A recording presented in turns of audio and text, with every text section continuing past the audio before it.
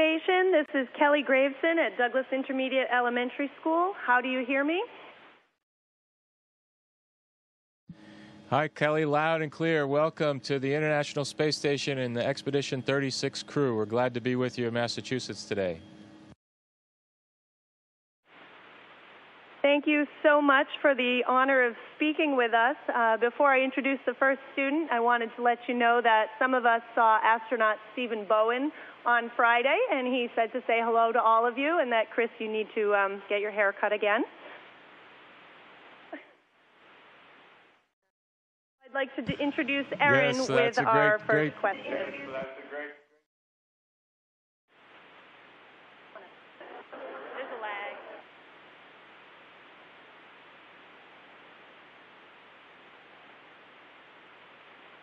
Hi, my name is Erin Korea, and I'm in 7th grade. My question is for Chris. What shocked you the most about being in space? Hi, Erin. That's a fun question to think about, and I'd have to say it's how awkward it is to what to do with your hands when you sleep. When you try to sleep in space, you really don't know where to put your hands, and that's a funny feeling to get used to. There's also some serious answers I could give you, but on the last week of school, you probably want to hear about how funny it is to deal with our hands when we try to sleep.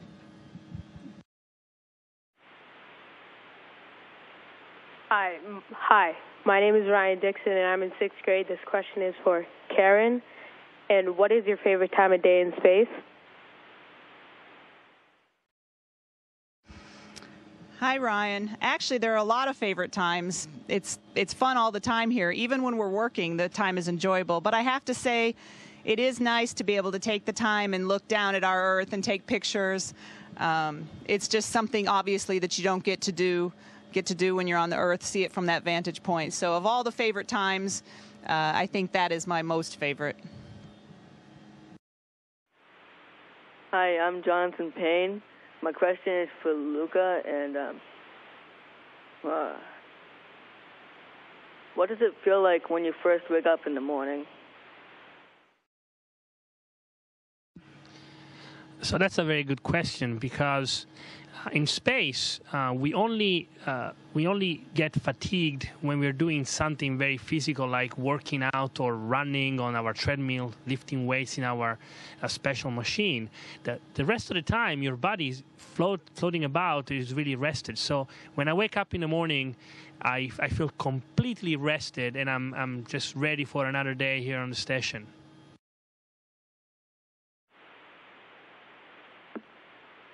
Hi, my name is Kylie LaFortune, and I'm in 7th grade. My question is for Chris. What is the most difficult task to do in space?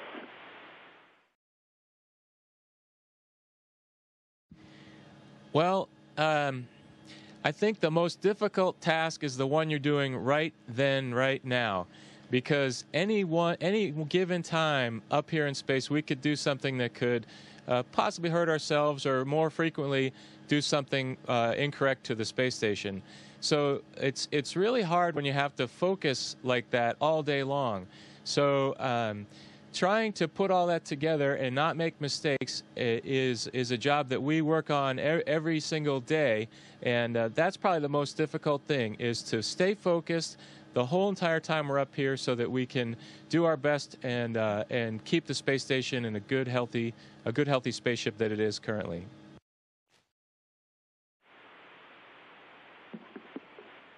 Hi, my name is Nolan Beckwith. I'm in 6th grade, and my question is for Karen.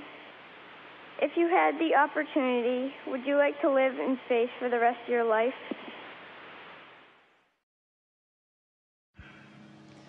Well, space certainly is a very magical place, and I think I could spend a long, long time here, and even longer if I could bring my family here with me, my husband and my son and my dog. I would love to have my dog here too.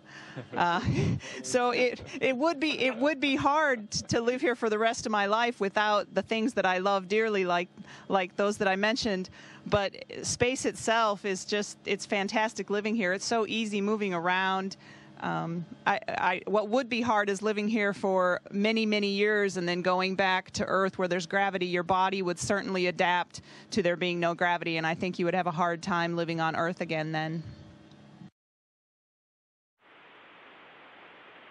Hi, my name is Kylie Blake. I am in the 8th grade, and my question is for Luca. How did you become Abigail Harrison's mentor, and what is it like having her act as your earthbound liaison? Well, that's an interesting question. So I was attending a shuttle launch as part of my training, as a matter of fact, and at the airport, this young girl that must have been about your age at the time asked me if I was an astronaut. She recognized me from a picture. And I said, yes, I'm an astronaut. And she introduced herself, and she told me that she was very passionate about space.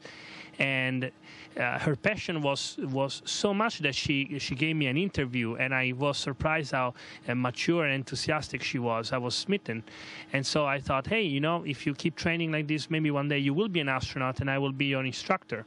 And we just, from that conversation, it just became this mentorship-mentee relationship. And to have her as my Earth liaison I think is a very cool thing, because she can use the language of kids her own age when I can't, because I'm 36 and I'm Italian, so she can speak like a 15-year-old American girl, and I think it's a great way to communicate what dreams can do if you follow them with passion and with your desire and your will to do well.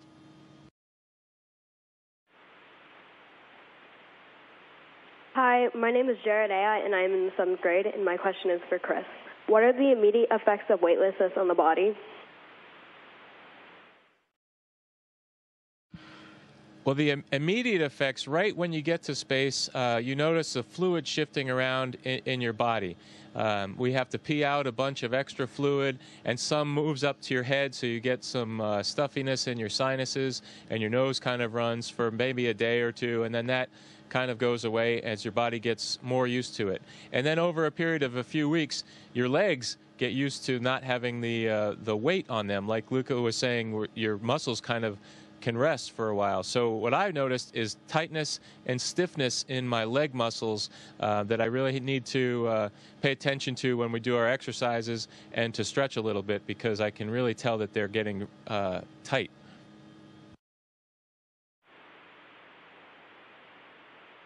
Hi, my name is Ben Landry, and I'm in the 6th grade. My question is for Karen. What are some of the physical requirements for becoming an astronaut? One of the main things is to be very healthy, especially when we're spending a long amount of time up on the space station, because even though we're all trained to take care of small medical problems, if there was a major medical problem, we would have to take a Soyuz home and end our mission early. And so being very healthy is one of the main requirements, but also exercising. We exercise over 2 hours every single day to maintain our bone strength and our muscle strength. And so being that healthy when you're on the ground on Earth helps when you need to exercise on orbit. And plus, just being healthy, having a healthy body maintains a healthy mind, I believe. Hi, my name is Benjamin Sedelis. I'm an 8th grader. My question is for Luca. What types of workouts do you do in space?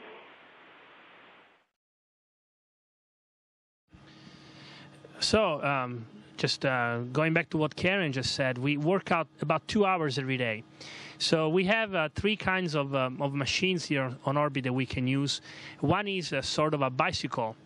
The only difference is that we don't have a seat and we don't have handles, because in space you float, so all you have to do is strap into your pedals and start pedaling. And that, for me, is actually the hardest exercise, because it's a very hard, it's really hard on your muscles and on your heart.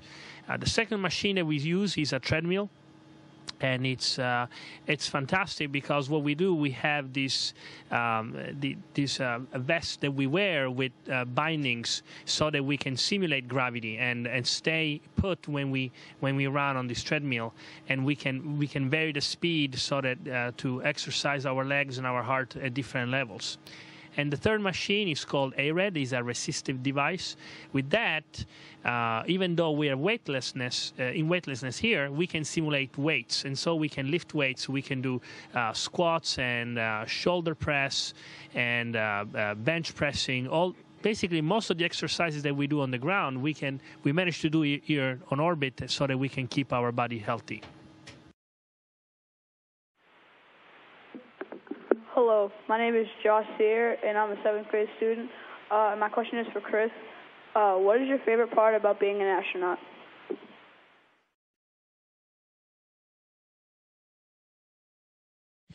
Well, this is going to sound a little silly, but that answer is being in space. I've been an astronaut for, I guess, 10 years now, and I've been in space for 2 times. The first time was 2 weeks, and this time has been about 2.5 months and counting up till the end, which will be about 6 months up here. But if you add all that together, that's not a very big chunk out of 10 years. So we, as astronauts, really look forward to the time when we can actually be in space. Now, what do we do on the ground? We train for our own missions, or we work in a supporting role for other missions that are going on, either in mission control or helping with equipment or meetings and that sort of thing. And then outreach and get to go talk to groups like you guys in person. Maybe after this mission, I'll come back and I'll be in the Massachusetts, New England area, and I'll go to schools just like yours. So those are some of the things we do. But in all honesty, it's we really, really cherish the times that we can be up here in space, floating around like this.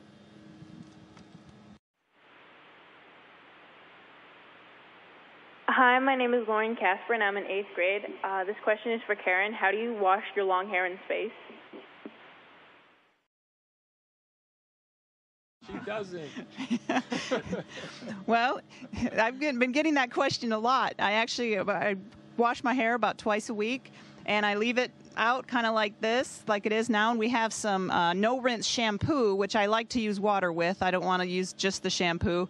And so I squirt some of the shampoo onto my scalp, and I rub it in real good. Sometimes I'll take a washcloth to help rub it in, and then I'll squirt some warm water and kind of work it out to the tips of my hair, and then scrub a little more, and then take a dry towel and dry it, comb it, and voila, clean hair.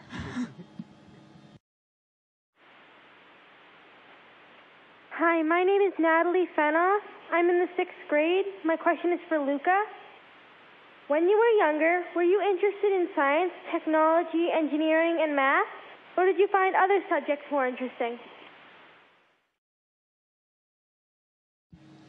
So I thought you were going to ask me how I shampoo my hair, but I guess that's not very interesting. So when I was a kid, this may sound cheesy, but I did really like science and technology, and since I was a kid, as a matter of fact, I remember reading comic books where the main guy was an inventor, and he always invented things, and I thought that was the coolest thing ever. It was this kind of wizard technician. So that really got me into science as a kid, and then I actually went to a scientific high school, which is in the Italian school system is a way to get really close to science, even at the high school level, and I just always liked it. And of course, when you talk about science, engineering, technology, all those things really go together, and of course math is sort of like the glue that keeps it all together. So yes, the short answer is yes, I was very interested in science, technology, engineering, and math. Hi, my name is Daniela Damasio. I'm in 6th grade. My question is for Chris. What kind of experiments are you currently performing on the ISS? Well, there's several types, some that are just going on all the time that we really don't interact with. Some of those are outside the space station and a few inside here as well. And there's a handful that we activate, and then they run on their own. And then a few that we are active participants in each time the experiment goes. And an example of those are medical experiments, perhaps with ultrasounding of our spines or various other things. And then one of the ones that I've been doing a lot has to do with combustion and safety properties of different materials. And we have, just off to our left here, there's a glove box, a research glove box, where we, in a controlled environment, ignite certain materials and see how it resists to combustion. And that's really been a fun thing for me to do, because what guy, kid, person doesn't enjoy playing with fire in space or on Earth? So that's a lot of fun. And then a really nice experiment also has been with fluid flow and figuring out different shapes of containers that can move fluid without a pump just by the shape of the container. Those have been really interesting experiments for me to participate in. Hello, my name is Sarah Calkins, and I'm in 7th grade. I have a question for Karen. What is one good thing and one bad thing about being an astronaut?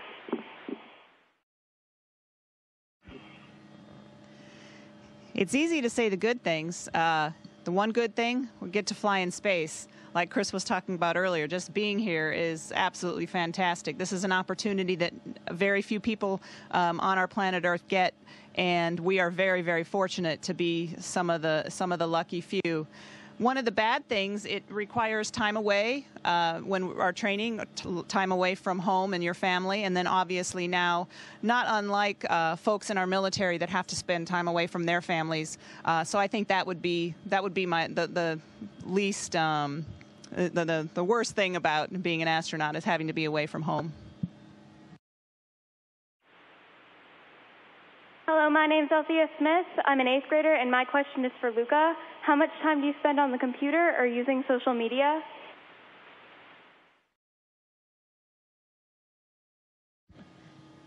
So I'm not much of a computer geek, honestly. So I only picked up the social media thing in recent years when I became an astronaut, and I thought that this is such a unique experience that it would be wasted if I didn't share it with as many people as I could. And I took it as a personal mission to show people that we are normal people. We are very privileged to have a very cool job, and so I started being active on the computer and social media. Here on the station, we are very busy. It's incredible how time flies. So we only spend, I can only spend about half an hour throughout the whole day, about half an hour on the computer, trying to update my status and keep people up with what we are doing here on the station, and to post pictures of the Earth, which is the most magnificent sight I've ever seen.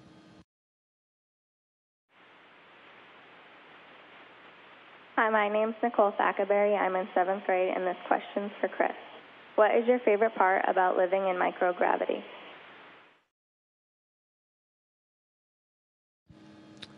Let's see. I think just getting used to how lightly you can push and go places. When I first got here, I wanted to push really hard. And feeling like I needed to use the same amount of force that you use on Earth to walk somewhere, for instance. And as I've been here longer, it's really been neat to experiment with just how little you can push off and go places. And just imagine if in the room that you're sitting right now, instead of all of you on your chairs in your gymnasium or auditorium, everyone's floating around and crashing into each other in that room. How fun it would be. And that's kind of how it is up here. We have crashes. Right now we're very calm and coordinated in front of you. But when the camera's off, we come crashing in and have to get used to traveling up here in zero gravity. So that's the most fun thing, is just floating around. Hi, my name is Megan Briggs. I'm in 8th grade, and my question is for Karen. Since you and your husband are both astronauts, do you think that your son Jack would want to be an astronaut too, and would you want him to be? Well, Jack right now is 3 years old, So it's really hard to say what he's going to end up doing. We're getting indications that he is technically minded to some degree, but that's kind of hard to tell by a 3-year-old. But my hope for him is that he finds something that he's passionate about, whatever it is, whether it be space or something else. Space to him might become such an ordinary thing that he doesn't find it the same passion about it that I did when I was a kid. So like I said, my hope for him is that he finds something that he's passionate about and that he finds the drive to work hard at it, and we'll be there to help him as much as we can in whatever he chooses to do. This is Kelly Gravison again. I just wanted to thank you so much for taking time out of your busy and important schedules to talk to us. Chris or Karen or Luca, we'd love to have you come visit us in Douglas anytime. We'll set it up. And we wish you luck as you continue your mission, and we look forward to your safe return home.